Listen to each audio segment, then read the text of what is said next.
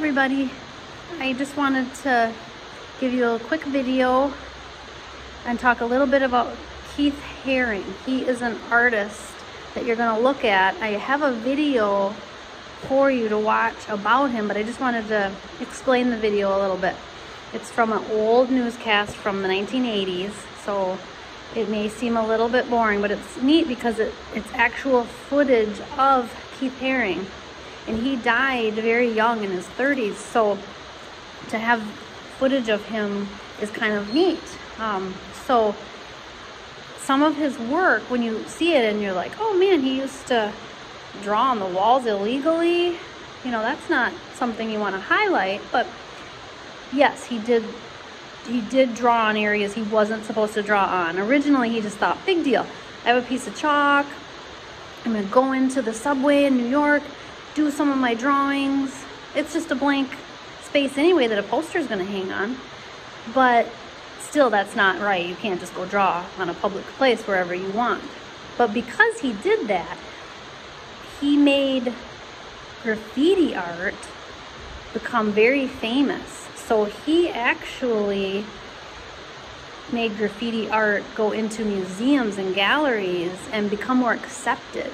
So he was considered a pop artist, and also meaning popular culture, images everybody recognizes, but he was also considered a graffiti artist.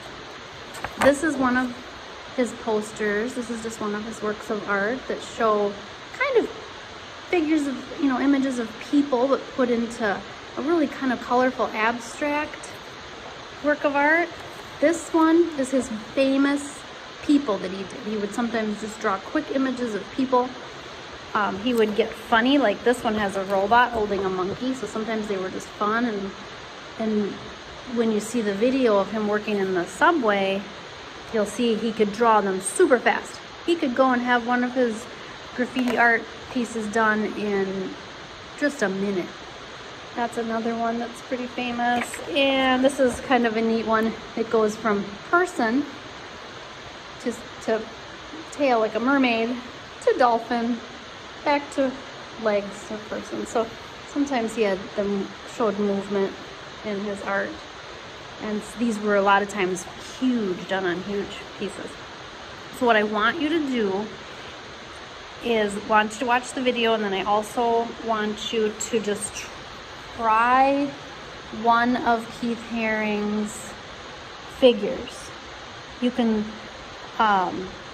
choose from any shapes and styles that you want the arms and legs to be going on. So I drew a round head, and then I drew an arm, and he has just a simple hand shape, and then he has another simple hand shape, and he has the body and another leg shape.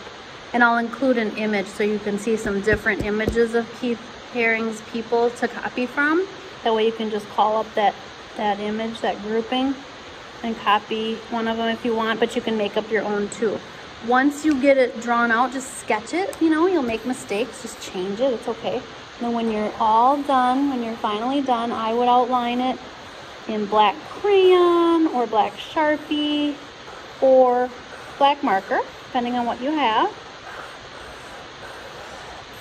And then, of course, you can do more than one, but all you are required to do is one, and then color that nice and neat. And sometimes his work was very simple, so you can color it just solid if you want, and that would just be solid.